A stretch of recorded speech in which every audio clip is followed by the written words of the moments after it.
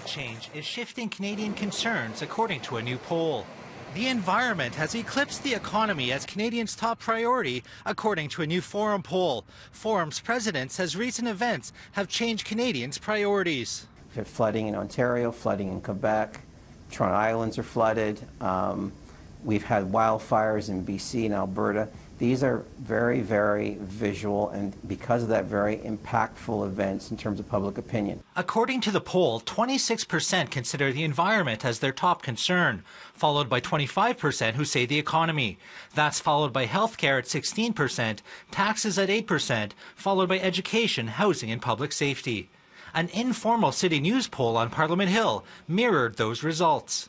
So my number one issue is the environment. Environment. Climate change, because the future of our species depends on reacting to an obvious threat. And just like the Forum poll, a few other issues came up.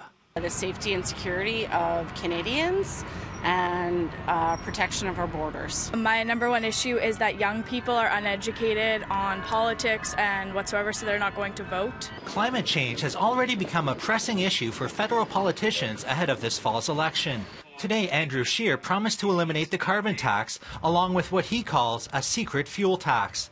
And in Calgary, Conservative premiers met with Jason Kenney to discuss a number of issues, including fighting the carbon tax. Bozinoff says the environment will pit some parts of the country against others. Out west, i.e. in the prairies, it's not the number one issue.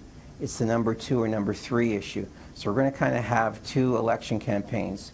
One out west that focuses on the economy, and one in the rest of the country that's going to focus on the climate and the environment. In Ottawa, Nigel Newlove, City News.